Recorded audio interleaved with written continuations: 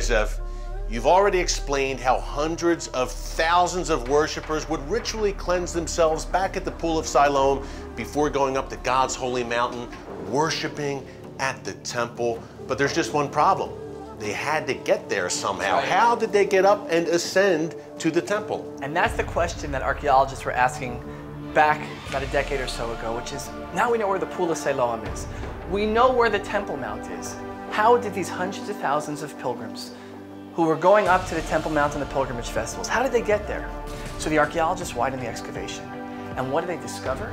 They discover the very road that we are walking on now, the 2,000-year-old pilgrimage road that would have taken our ancestors 2,000 years ago. Whether you're today Jewish or Christian, your ancestors would have walked on this road when they ascended to the temple that stood atop the Temple Mount. This is how they got there. This is how they got there. Amazing. 2,000 years ago, during the Second Temple period, this is how worshipers went up to the holiest place in the world, That's right. the Temple Mount. And this also would have been outside. There would have been shops and homes around us. The road would have been much wider than it is today.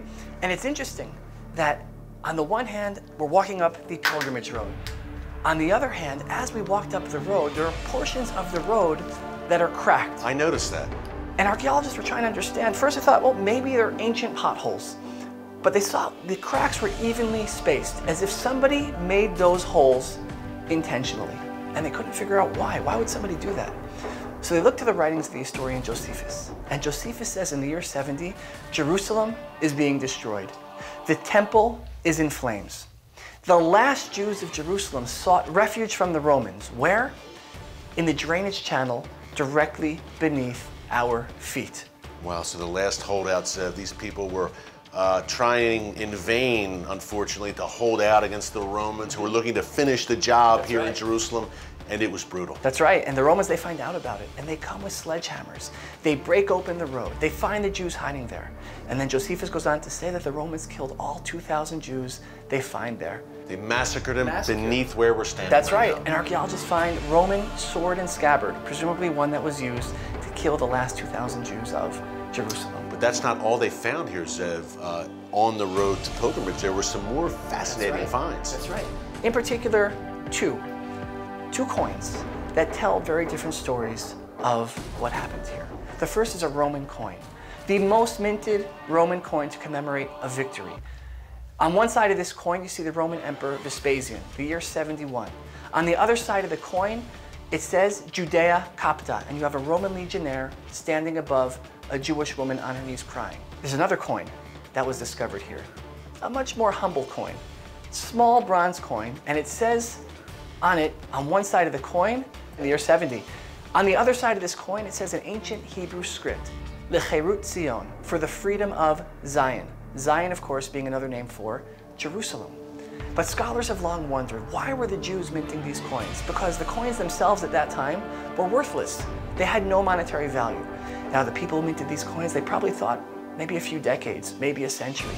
They couldn't imagine it would be nearly 2,000 years.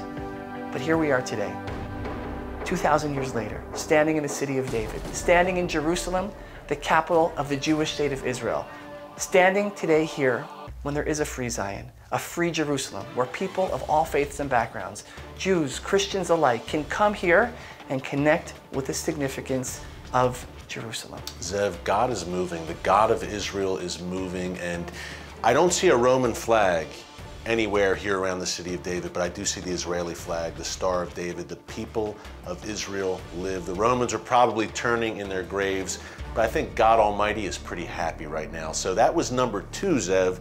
I don't know how you can top this. You've set the bar very high, but number 1 is coming up. I know you want to leave us in suspense. That's how you do it.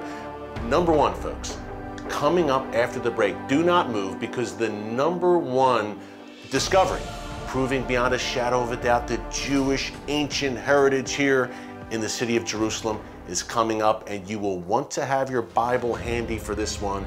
It's good stuff. Stick around. It's The Watchman. It's Christians United for Israel, only right here on TBN from the amazing city of David.